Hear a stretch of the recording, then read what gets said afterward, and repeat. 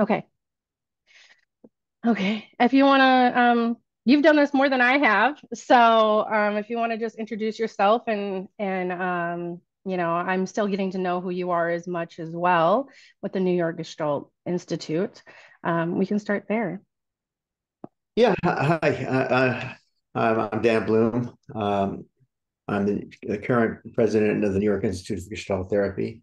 I'm a Gestalt psychotherapist based in New York City. I've been a Gestalt therapist for a long time. And I currently do psychotherapy training, clinical supervision, webinars. I write, I lecture, I present at conferences. I edit. I think it covers about everything that I do. And now that I'm president of the New York Institute for Gestalt Therapy, this is my third time I'm president and just became president as of 2 weeks ago. Uh, Wonderful. Congratulations. Thank you. We are the institute that was founded by Fritz and Laura Perls in 1952. So we Hmm. carry with us the tradition of the institute. And Laura was the president of the institute for life until she died. Yeah, she was the president for life. Yeah. I mean, I find that she's very influential. Like as I've been reading her book, right here, so if Yeah, you can that see is it April. Yes. there, I've just been enthralled in it. And I find that there's parts of it that I wanted to bring up to you as well, because you personally have, you trained under Laura. Yeah, I trained with her in in the early 80s and then again in the late 80s. I was in her last practicum that she led until the end, until she died, until she was unable to practice and she stopped practicing. Uh, Hmm. yeah, I trained with Laura, Patrick Kelly, Isidore Fromm, and Richard Kitzler. All three were fellows at the New York Institute for Gestalt Therapy. They were my principal trainers. Richard Kitzler was my mentor. Oh, awesome. So I do have some questions that I kind of put together for today, if you're okay if I ask you some of them. By all means, by all Okay, means. awesome. Where were you and what was it like to first meet Laura Pearls? Actually, as you say, I first met Laura Perls, probably not thinking about it in the mid to late 1970s when she did a workshop somewhere in rural New York State, just not barely call it rural, just north of New York City. When she was doing workshops, and uh, she was more or less in a Fritz Perls model where she would do a workshop, people would gather around, she would do a little presentation on theory, I believe, if I remember correctly, and she would work with people who would volunteer to work with her, and she would work with somebody, and then just explain the theory and work with people and do a little bit of the work of the group. She was very impressive and very frightening because she was Laura Pearls. Hmm. She was very warm and very gentle and very German, and very sweetly so, and intimidating, but not rough. Softly intimidating, but she was intimidating because she was articulate, and she was intimidating in her gentleness, and that was characteristic of her. Intimidating because she was very present, and she would come towards you in a way that wasn't rough, but very um, specific.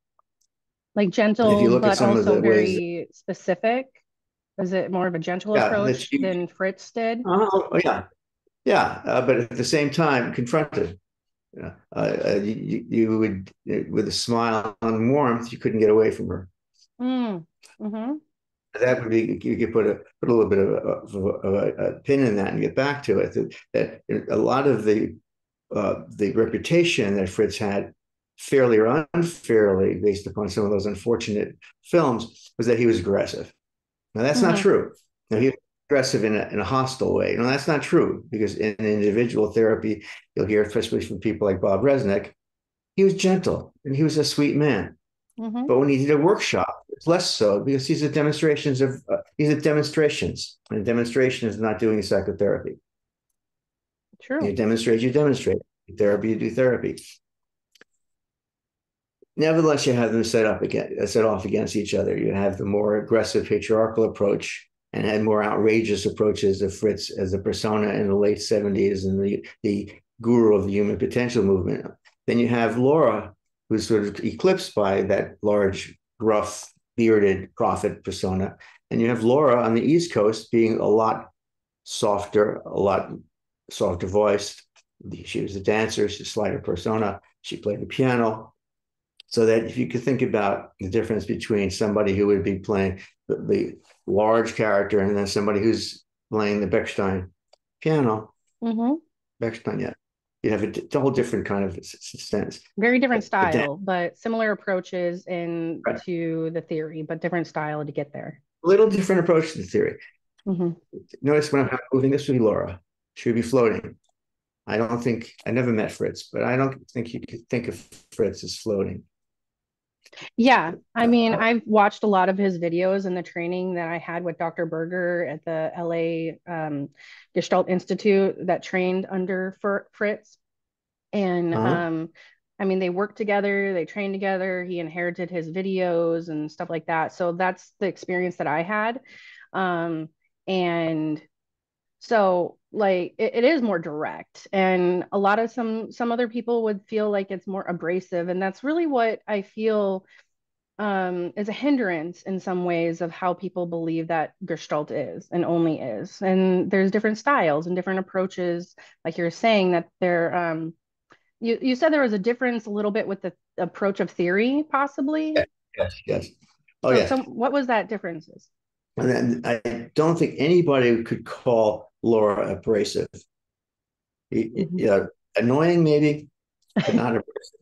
Yeah. Uh, yeah. You wouldn't call a central European woman abrasive, not her background, but that's a different story. But yeah, the Hmm. different in theory. Uh, if it's cartoon character, if you could say that Fritz would talk about the emphasizes such a thing as self-support and self-regulation. If you exaggerate this, Laura would focus on such a thing as supports for contacting. So you wouldn't look at a person on his or her own, but in Laura, you would look at a person in context, how a person can you work with, how a person can be and is supported, and that led to a development in New York of paying very close attention to the relationship and how a person is supported within a therapy session. Mm-hmm. I So like that the that notion, context. It's more of supporting the individual to through their healing process or through their awareness and trying to help them get to where they're going versus just them self-supporting. yeah, it's as much as necessary and as little as possible. Mhm. Yeah. So that it's not a kind of that kind of you're Like a holding coddling. not in any way, shape, or form. Clearly not in but at the same time, not losing track of that. You know, from the very basic notion of how the person is sitting in the chair or how the person's feet are on the ground to the very sense of how a person's voice is articulated from the chest, from pelvis out to the spoken to the therapist. Yeah, the therapist is speaking to the person. So there's always that kind of sense of rhythm in the therapy. And that's very basic to Laura's Mhm. work because she was always attentive to the movement of the therapy and the sound of the therapy and the gestures of the therapy. Her background is in music and dance. It was very Mhm. clear in her work. Like the energy that someone brings into the room and that they're experiencing and really um, eh, being able and willing to go into that energy and really try to process it with the client Yeah, as a relationship. yeah. Now, I have to say that a lot of how I am talking about Laura Hmm. is talking about Laura from my context today. Hmm. But I am reiterating Laura from a contemporary point of view. Hmm. Someone else might be presenting to you another version of Laura. Hmm. I mean, it's necessarily so because we're talking today, 2013, no, Yeah. 2023. I Three. did Yeah, that that's okay. yeah, it's for 2023. Yeah, I mean, everyone has their own experiences with people in general. So I just appreciate what you're bringing and really, for me personally, I feel like I've connected a lot more with her approach than I have with the, like I said, the training that I had. It was more logical based versus um, emotional feeling and really integrating some of the somatic experiences as much into the room of a person. Yeah, you'll see that in Laura. A lot of that, her background was with um, uh, Grindler's breath work in Germany. She she Elsa Grindler, and she did a lot of breath work and body work. Hmm. You see that? Well, you mentioned that there were people who helped um, found the New York Gestalt Institute. And at the start, and as I've been reading this book, she mentioned in at her 25th, I think it was, let me Yeah, see, her 20, I don't know if you were there. I was going to bring it up. Let me see I was here. That the 25th anniversary talk. Were you there? probably. Yeah. I And think. she mentions here, I would like to share with you some of the memories of the people who were involved at the time we started. Uh-huh. Four people that Fritz and I have been working with already have a few years joined as teachers at the start of the Institute. They were Paul Goodman, Yeah. Paul Weiss, I think Yes. saying his Yes. name Yeah. right, Elliot Shapiro, and Yeah. Isidore Frum. Is Oh that yeah. correct? Sure. Sure. And so these teachers ended up being professors at the founding of the Institute. Can you share with me, like, first off, if Yeah. you were there, what was that experience like for Oh, you to hear the anniversary talk? well, yeah. It was at an armory on the Upper East Side of Manhattan. I think it was the Park Avenue Armory, and it was wonderful. I mean, it was a small, intimate event. Um, uh, then I was always, just personally, I was always impressed by Laura's erudition and her connection to European culture. That was one of the appeals she had for me. Back in those days, it continues to be my take on Gestalt therapy is its rootedness in European history and philosophy and psychology and its existential and philosophical background. So Laura connected to that very much so. So you'll see in her writing, she'll frequently reference people like Goethe, and that just completely spoke to me. So to hear her speak, her erudition, her culture just resonated with me. So I studied with Isidore Fromm. He was one of my teachers. So he was right in the room. Elliot Shapiro was in the room. I didn't know Elliot, but he was an important figure in setting up the public school system at reform in New York City. I Hmm. didn't know Paul Weiss, but I heard he was brilliant. And of course, Paul Goodman. I didn't know Paul Goodman. I arrived in Gestalt therapy after he died, but I knew people who knew him. And Paul Goodman has been a legend in Gestalt therapy and continues to be a legend in Gestalt therapy. And that's another major difference if you want to see between Fritz and Laura.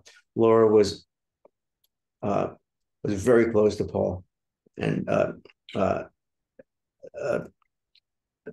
I can say nothing more strongly than that. The difference between Fritz and Laura is that Laura never stopped referencing Paul, and I don't think Fritz says much about Paul throughout his Hmm. teaching He was a or big working. part of the development of it in the beginning. I think even in Africa when they were there. Is that correct? I think he, South Africa, South not I don't Africa. think South Africa, but once they came, in the writing of Perls, Heffernan, and Goodman, Hmm. half of the book is Goodman. Okay. Gestalt therapy, most of Gestalt therapy theory is Goodman. Okay. At least 50% of the basic Gestalt therapy theory is Goodman. So Uh, they've had a huge influence into what Gestalt therapy is and the Institute and what it is today. yeah, yeah. Now you have the the Perls came to New York from South Africa and Fritz and Laura were knitting together all their ideas into Gestalt therapy, bringing in psychoanalysis and existentialism and Gestalt psychology and holism of Smuts from South Africa. And they met Paul Goodman, who had his own psychoanalysis ideas, his ideas from American pragmatism, and his ideas from political anarchy. And they also wove it all together. And you have Perls, Hefferline, and Goodman, and you have the theory part of Perls, Hefferline, and Goodman, which is either volume 1 or volume 2, depending upon which edition of the book you have. Goodman sat down with the notes of Fritz. He puzzled it all together, and they articulated an assimilated version written by Goodman. Some of it written by Fritz. It's arguable back and forth, but the articulation of Gestalt therapy theory from 1952 was articulated predominantly by Goodman. My institute taught that exclusively for decades. We were all trained in that model. Laura taught that model and her own model, but we did not teach the Fritz model. Laura did not do hot seat. Well, she did hot seat, but not Fritz's way. In her own way of more supporting role in that. Yeah, but not as clearly structured. She did her own. She did her way, but she was back in the early days. It was the early days she had a lot of those techniques, but it disappeared as time went on. Okay. She appears, as I'm reading and like even her bio on the website, very humble in her parts of contributing to the development of Gestalt therapy and her impact. Yeah. How do you believe her role as one of the founders of Gestalt therapy was and still remains today? Like, how influential do you think she has been? Very influential, but she was too humble. I think that was a function of her personality, than her biography. She was responsible for a fair amount of ego, hunger, and aggression. The whole notion of hanging on bite was hers in ego, hunger, and aggression. 3 chapters in Perls, Hefferline, and Goodman were written by her without being credited. She took a back seat too much. I think that was an issue of being a woman back then. She was much more important than the credit that she took. And that's what I was wondering, is if it was a cultural component of being, the era that she was raised in, the experiences that she had, with even the Holocaust and the wars and the being a woman and even the European culture of women not taking responsibility or even acknowledgement and honoring for their parts of what they contribute to projects. And I was wondering if that is why I feel like she's kind of been not as in the forefront and getting the recognition that she gets have. more recognition in Europe. There's the Laura Perls Institute in Germany. Nancy Emmon Lyon just went over her unpublished material and published it. And so that she's getting more recognition in Germany and Austria. She's getting more recognition. Remember, she also had a PhD. She studied with the Gestalt psychologist in Freiburg. So she was intellectually a heavyweight.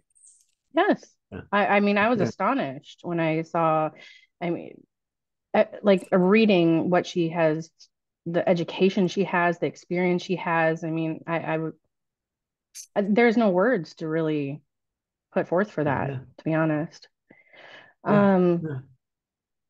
We talked about the power of movement a little bit, and that she talks a lot about in this book of living at the boundary. She mentions the power of movement and dance is a major part of the work she uses in Gestalt therapy. The differentiation, this is different, and she even talks about that it's different than Fritz's style, and that she feels like there's a piece that's missing maybe in his style that she contributes to the development of what she uses with Gestalt therapy.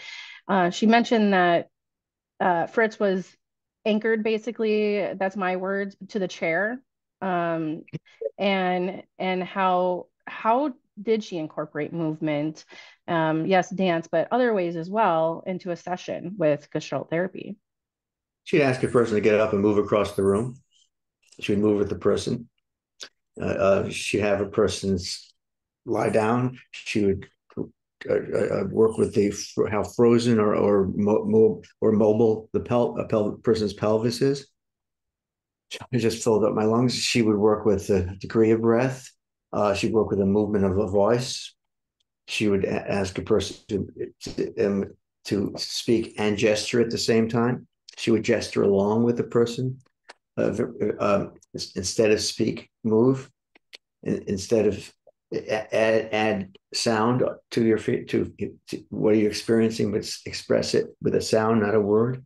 Mm-hmm. Uh, we incorporate the connection between movement, feeling, action, movement, and sensation. She would do the entire thing. She introduced the idea of the awareness continuum. You know that Mm. that is all of those kinds of things. So uh, uh, um, you need to stay seated in a session with Laura.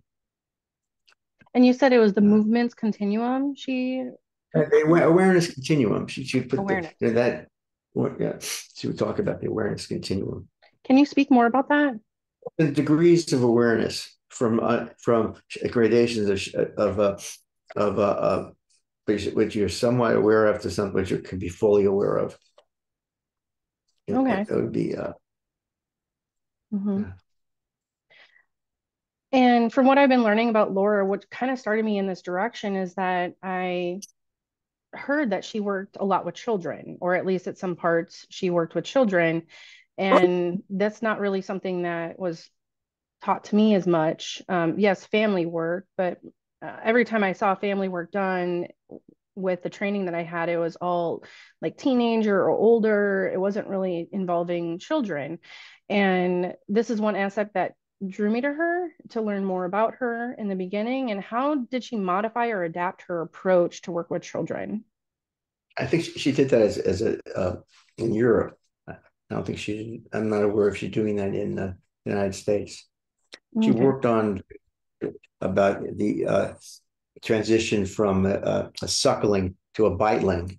It's an ego, hunger, and aggression. She talked about dental aggression. She paid attention to the weaning of children and how that could be reflected in the styles of an adult um, taking in things without chewing it. Okay, so the developmental phases and how it incorporates Yeah, into yeah, adulthood. yeah. She suggested those things Okay. that other people have brought out. Mhm. Yeah, and she does mention that she sees herself as um, a psychoanalyst. Mhm. And She what well, did she that and mean Fritz to were her to be a psychoanalysis? well, they were both psychoanalysts Hmm. in South Africa. They came to the United States as psychoanalysts. I don't know when they stopped identifying, probably after the founding of the New York Institute. Yeah. That awareness piece of really analyzing and really learning and using that into therapy was very influential to the development of Gestalt therapy. Well, Gestalt therapy is grafted onto psychoanalysis. Hmm. Yeah. Yeah, which I think is amazing how it's used those techniques and education, and then kind of the way that she explained it was with Freud, analyzing it and seeing if it applies still to how they use Gestalt therapy and the development of Gestalt therapy, or in some cases, like kind of debunk it, if you will, of maybe this doesn't apply or I don't see this part of what Freud was doing. Yeah, yeah, it was an offshoot. Uh, Ritz tried to submit a paper to Freud at an analytic conference, and it was in the 30s, and it was turned down, and they never got over that. Oh, I wonder why. Some of the stuff. Uh, Um, let's see where I'm at.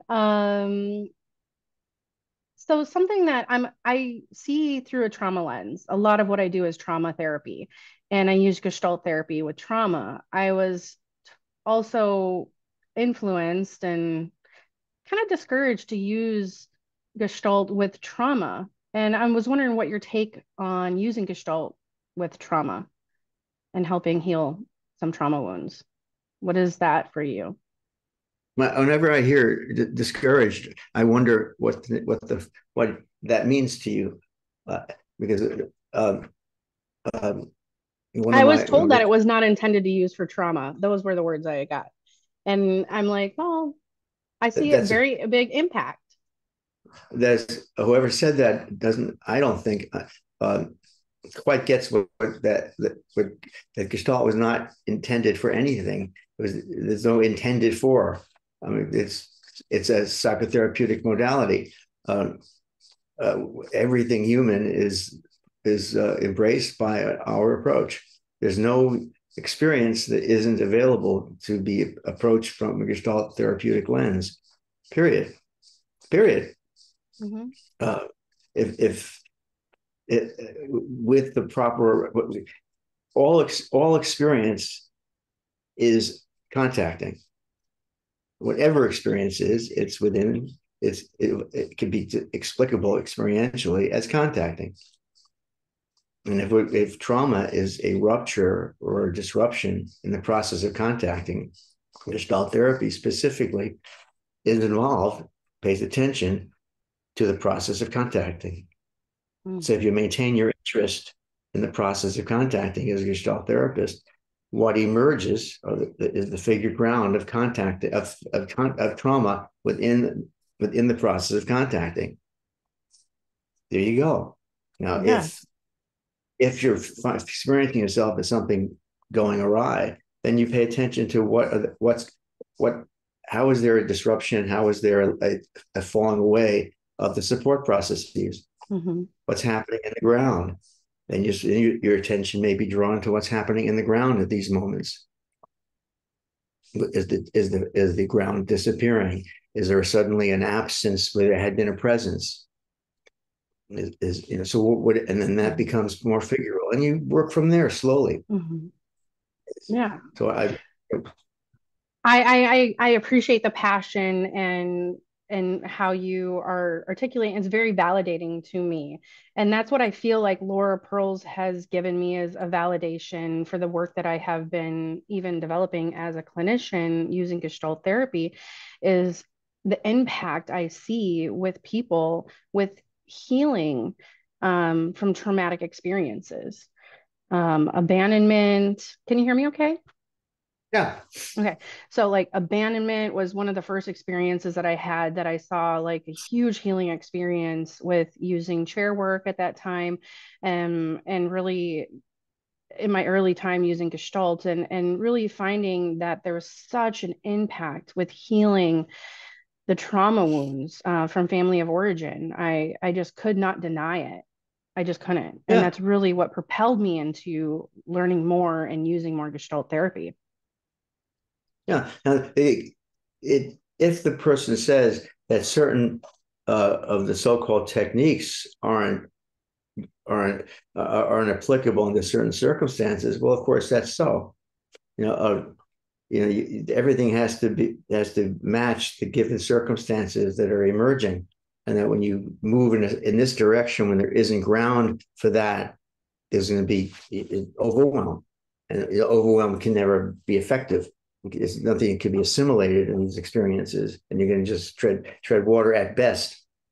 When I Mhm. was a social work student in my first year placement, I had a very disturbed person, and I stupidly that those years I didn't know anything what I was doing. I had the person dialogue with a chair, and it all went wrong. I mean, it was Uh-huh. ridiculous. We Because learn as we first of go. all, I was doing a mere technique, which was because I didn't. It was no ground for that, and the person it was inapplicable. I just, But yeah. if you're practicing Gestalt therapy, a technique is irrelevant. There are Mhm. no techniques in Gestalt therapy. Oh, There are no such thing as a technique in Gestalt therapy. There's only Gestalt therapy. If you're starting to use techniques, you stop doing Gestalt therapy. You're doing mm, techniques, not Gestalt therapy. As Visitor Fromm would say, when you do role playing, you're playing a role. then that's not Gestalt therapy. Mm, That's acting. But when something emerges from the work where you offer a suggestion, could you do this? It's emerging from the work. Now that's different. yeah. Wow. I'm learning so much from you today. I really appreciate it. I really am. Gestalt therapy is, for me, even as we're talking, it's kind of it's evolving of how I experience Gestalt therapy or Gestalt with other people in the room. How would you define, I guess, Gestalt therapy for how you use it or how you've been taught? Uh, and sometime, I don't know when it was, Laura Perls was on a panel, with Albert Ellis for rational and motive therapy is a real pain in the ass. Carl Rogers, who's just a really nice guy, and then and somebody else, and then Laura Perls. Whenever each person to define what is just such and such, they all went on a long talk. They came to Laura Perls. She smiled. She used to smile like this. She goes, say a word. She said, didn't say a word. No, She just smiled. it is a Yeah, smile. and everybody just a smile, and Mm-hmm. everybody started cheering. Gestalt therapist. Answers your question. Mm-hmm. Uh, what was your question? Well, like I mean, I love it. Like, so like the how you define and experience Gestalt therapy and getting away from like the verbiage of Yeah, like the yeah, technique and like just embodying it. I feel like that's kind of what I'm getting from you. It's different. there is And I'm wondering no, how you would yeah. define it or share with It's a. me what that is. I was not.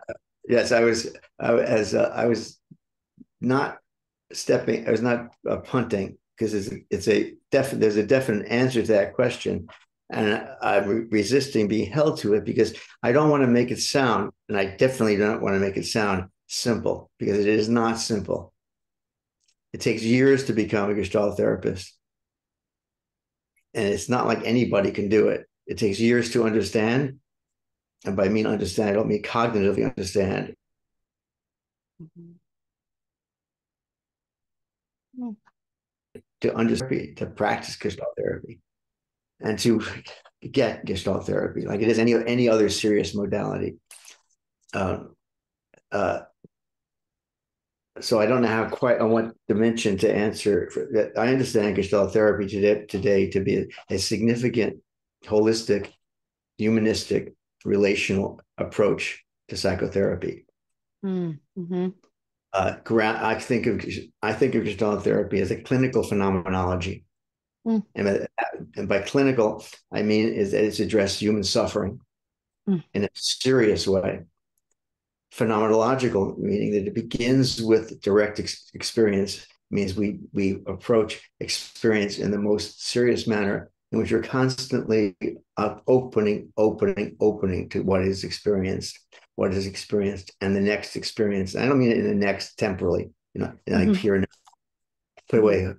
That's cliche, but opening experience to disclose, uncover whatever is beneath each experience, to each experience.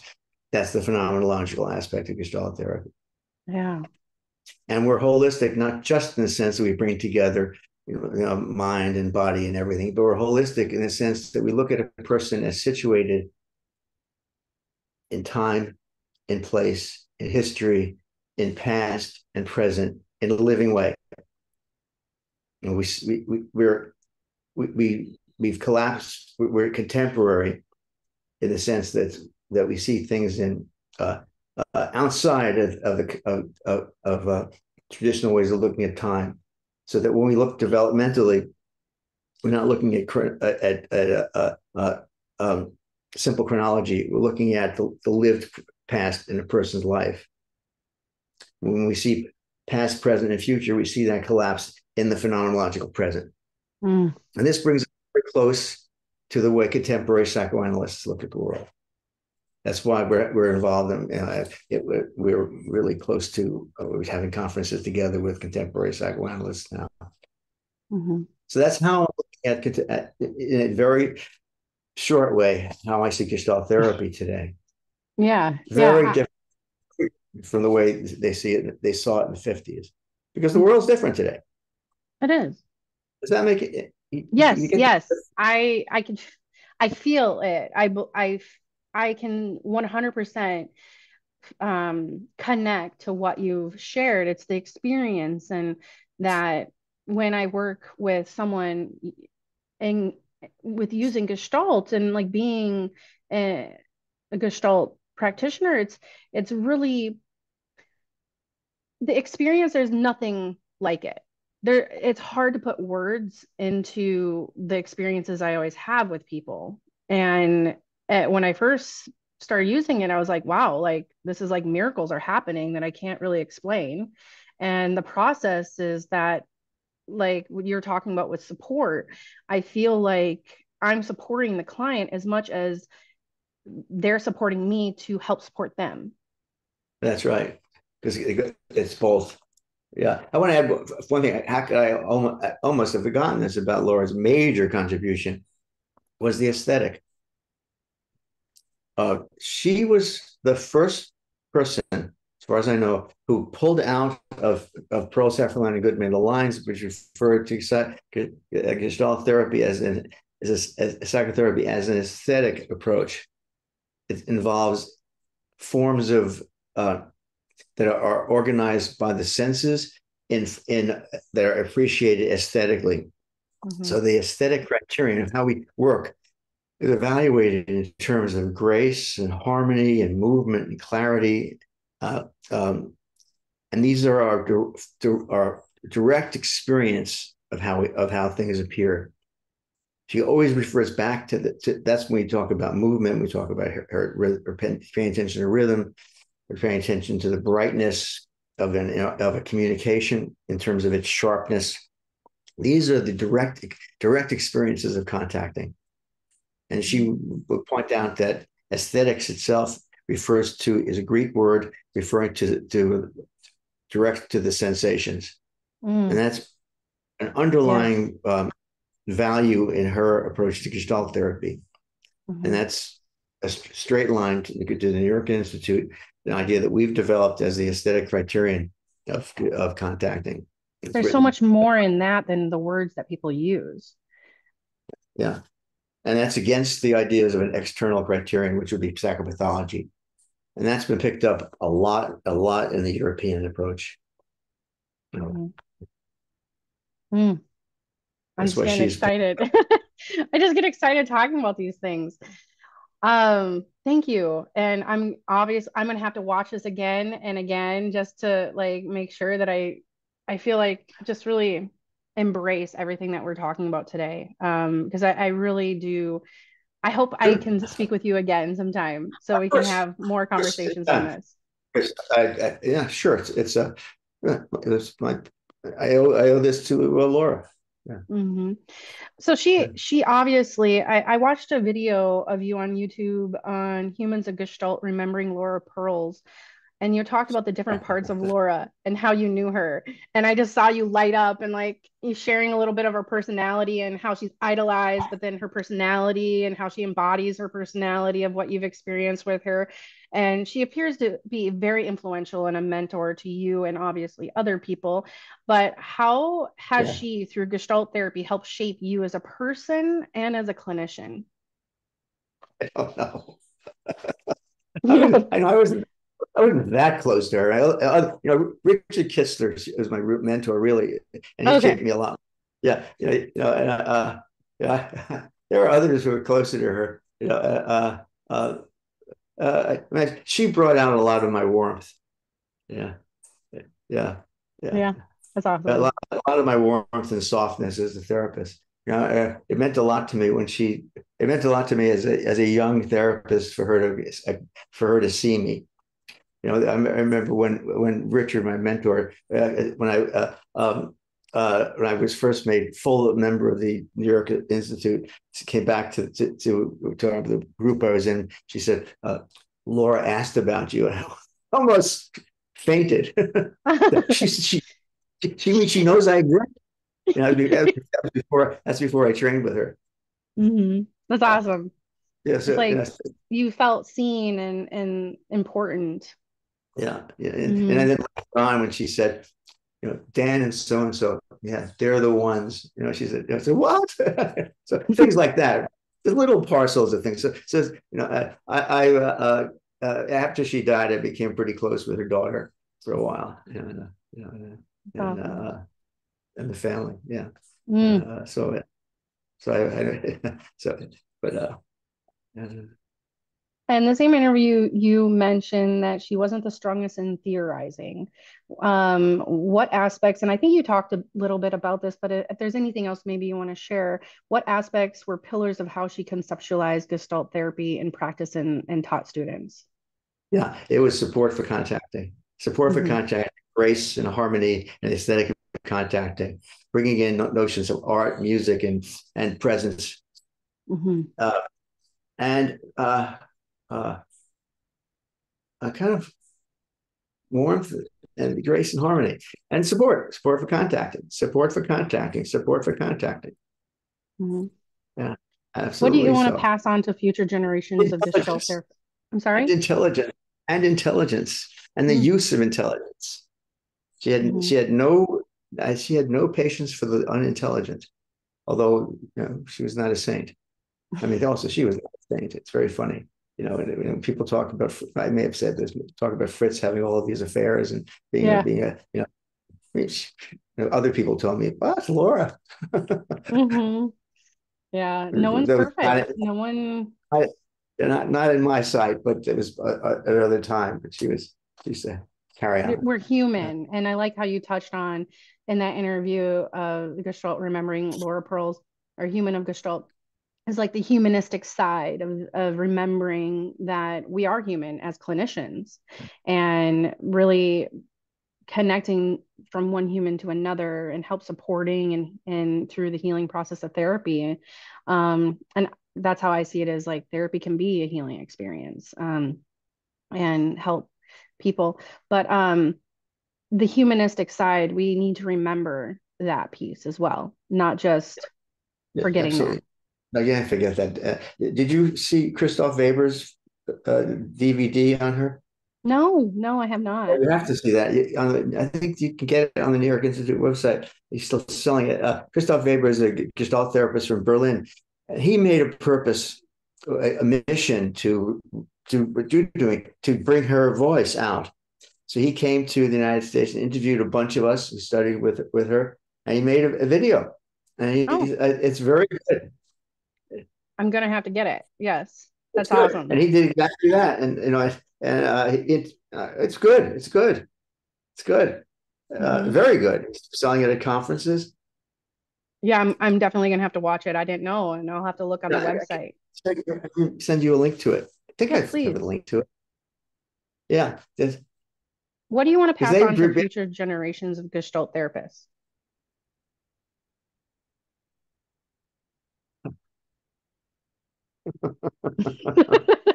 As that's we're what I'm doing. developing and growing, like what do you want to pass That's, on? that's what I'm doing all the time. That's why I became president of the New York Institute. Yeah, Hmm. yeah. Uh, I do this in all my writing now. Yeah, yeah. But well, Hmm. everything. Yeah, just Well, giving. basically that we're a living modality that is grounded in a long tradition that goes back as long as any other psychotherapy, and that is respectable. It is very powerful. I've And never I've never seen anything like it. and I don't stop thinking. I've always said that about Gestalt therapists. Don't stop thinking. Mm-hmm. And and, and everything I've written is about that. Mm, it's awesome. Very powerful. Um, well, that was for the questions. Anything else that you want to kind of share? No, No. no. Yeah. Well, Ask me anything. huh? Oh, I'm here anytime you need me. Yeah, I mean, I really would love to go to New York. Honestly, I told my husband, I said, I just want to go there and like have a tour of the New York Gestalt Institute. I have a place. That's what I We was don't wondering.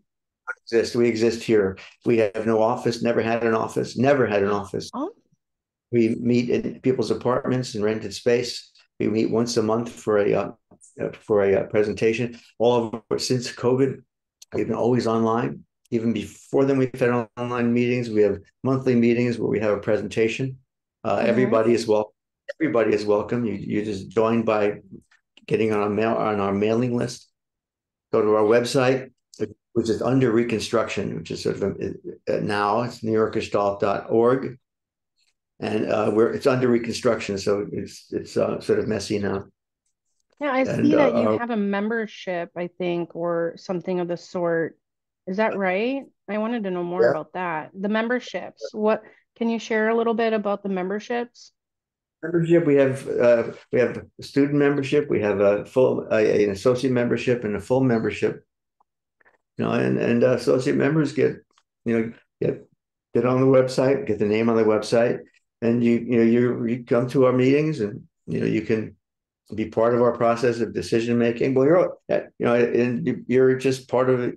You have the you have the honor of being an associate member of the oldest Gestalt therapy organization, period, bar none. And you're just part of our community. We have a discussion list. We invite people to join and to talk to one another about therapy practice, and hmm monthly meeting. And we're on always trying to find ways to make it more of a uh, kind of a community so that you can join us, give to us, we give back to you. We were committed to keeping Gestalt therapy alive and developing. We don't have a fixed notion. We're trying to figure things out as we're going hmm along.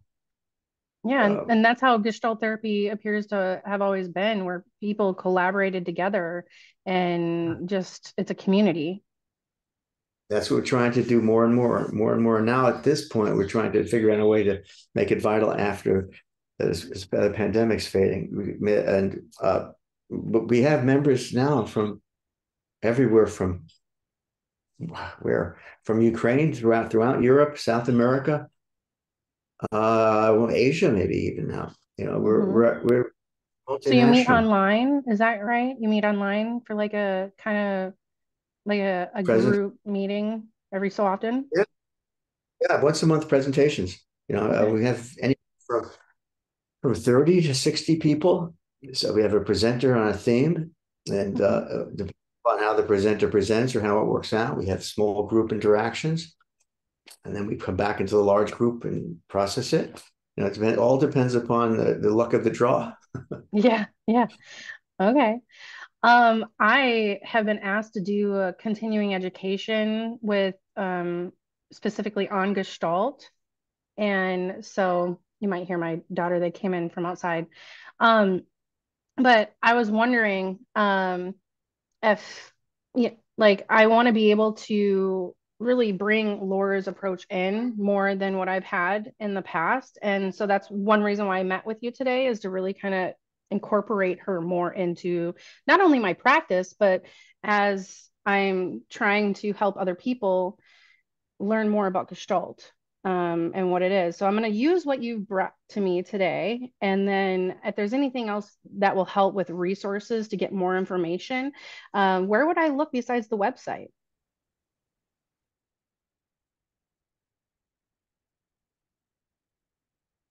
Where else could there be? Because I got stuff from the website, I've gotten her book, but what else can I kind of pull from as she is humble? Yeah, Or even maybe what you've written. yeah. I've written, got a bunch of stuff. There's the book Here Now Next by Taylor Storr about the early days of the Institute. The Gestalt journal page, what's it called? Gestalt.org, to see whether or not they have things on her, articles on her. That's the Gestalt therapy page. Mhm. Um, um, And that video, yeah, I'm gonna yeah, that watch that video. video. Mhm. Uh, That's all I can think of. Uh, Okay. there's Nancy's book, Nancy Emmett Lyon. Okay.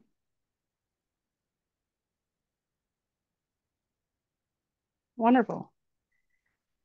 Well, I appreciate you very, very much. And I know that your time is valuable. Um, I would like to stay in touch, and I'm going to explore the membership as well, that I can get connected with the community. Good. Hmm.